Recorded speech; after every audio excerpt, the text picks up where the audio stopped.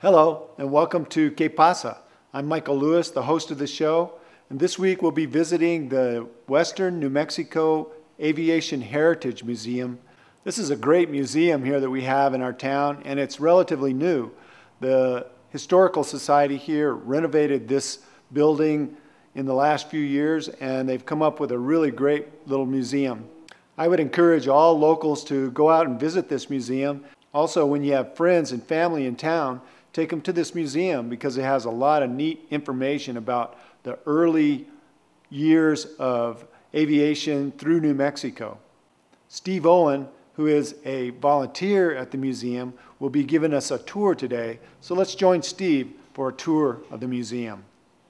Our museum here deals basically with two time frames and addresses the history of airways navigation across this corridor.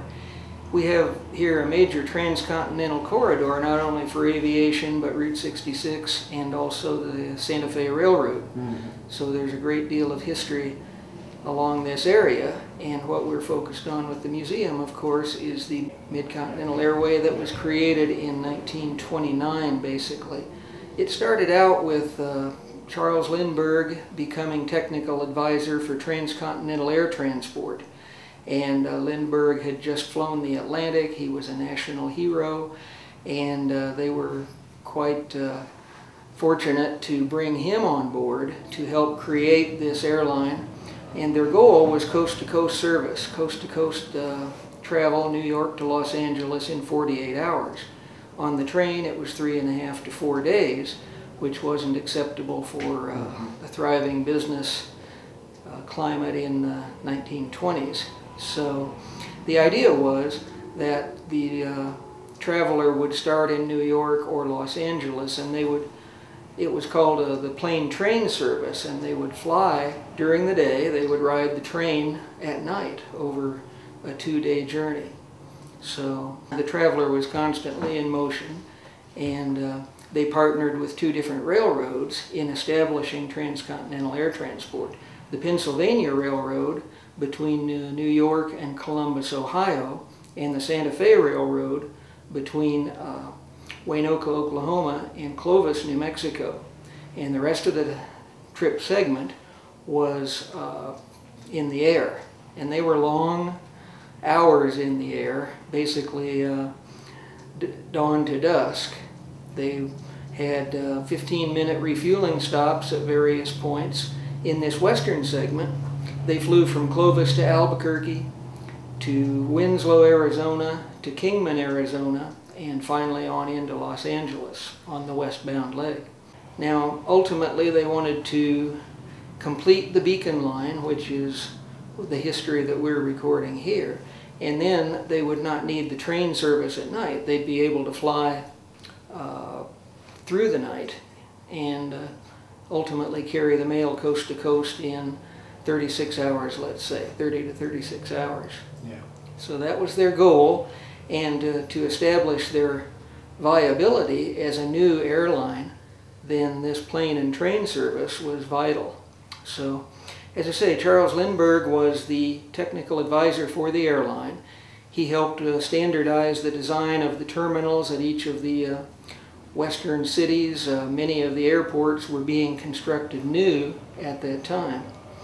And Lindbergh also selected the Ford Trimotor as the best aircraft, the strongest, safest, and most reliable aircraft for this passenger service. Now, the airline TAT established design for their aircraft to carry 10 passengers, and the airplanes had radio. They had a crew of 3, a steward and, of course, 2 pilots. So it was a luxury service, and some of our exhibits show a little bit more about the level of that first-class service that existed in 1929.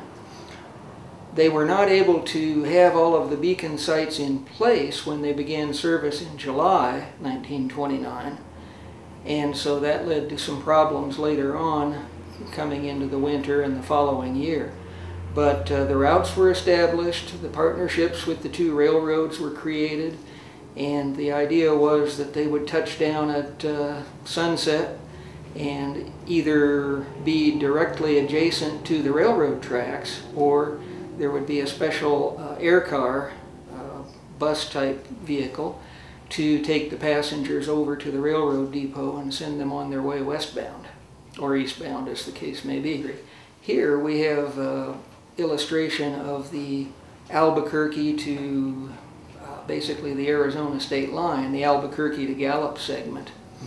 And we also have the TAT original schedule, which lists down in one direction, the east to west, and up, reading up the west to east schedule.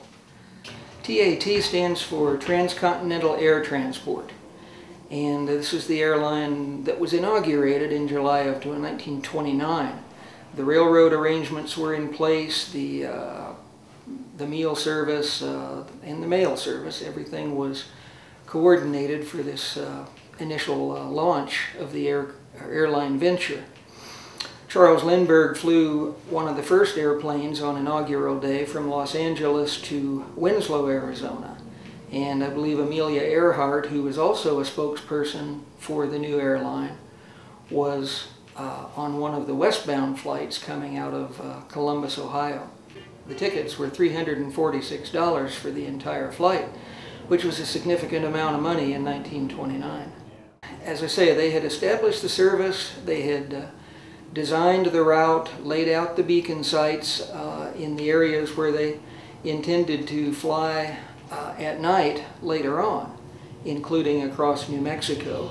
There was actually a line of beacons being established by government contractors and also some sites for the airline in mid-1929.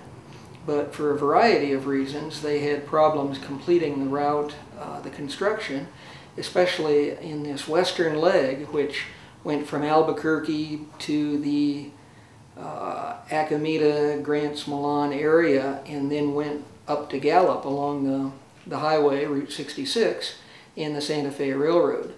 In fact, in the 20s, pilots had very little in the way of charts or navigational equipment, and they followed the railroad wherever they could. They referred to this as the iron compass. The whole system was designed basically to run itself. There were not enough people on the payroll for the government or for the airline, certainly, to man these beacons, which were located every 10 miles, ultimately along the entire route. And within about 10 years, at the beginning of World War II, I believe there were something like 1,500 to 1,800 beacons operating across the United States. Not only the transcontinental routes, but more and more north-south routes, connector routes. The beacon system was quite a development. What's the significance of the arrow from seeing it from the air? You see this arrow pointing in a certain direction at these beacon sites.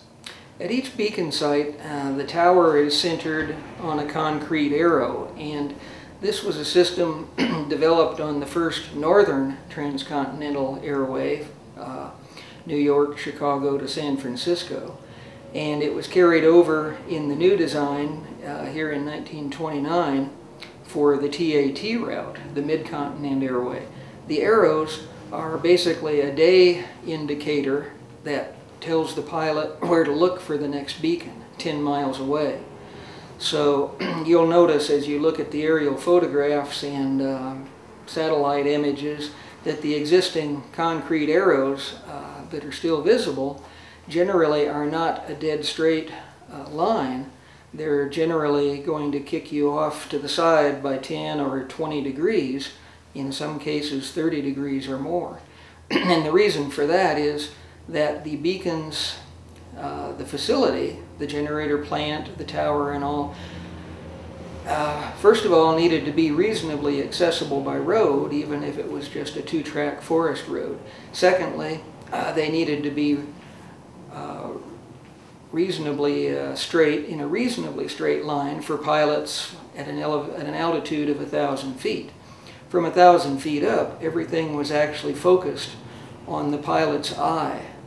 The beacon lights themselves were angled just very slightly upward so that a pilot would see 2 or 3 of these beacons at night in the distance. At a time. But sighting the towers and the actual rotating beacons, as I say, was partly access to the facility for the technicians to service it, keep it operating, and partly based on the terrain. This building, for example, came from Bonita Canyon in the Zunis, and the beacon itself was about 800 feet up on the rim of San Rafael Mesa. And the next beacon to the west of us was Oso Ridge on the Continental Divide, and the beacon tower actually stood right beside the Forest Service lookout. Right. So about every 10 miles you see one of these beacons? That's exactly right. Okay. And in the old days, the early days, the concrete arrows were often painted. At one time, the color scheme was, I believe, black and yellow in some parts of the country, and then red and white. Ultimately, they settled on international orange, and you'll still find some traces of yellow or orange paint. In some other areas, such as down on the southern border of New Mexico, the arrows that are located at the intermediate airfields have a red grout overlay. So rather than paint, they actually added that red color because the soil, the ground, was so similar to the concrete color. Yeah. Let's take a short break now, and we'll be back soon.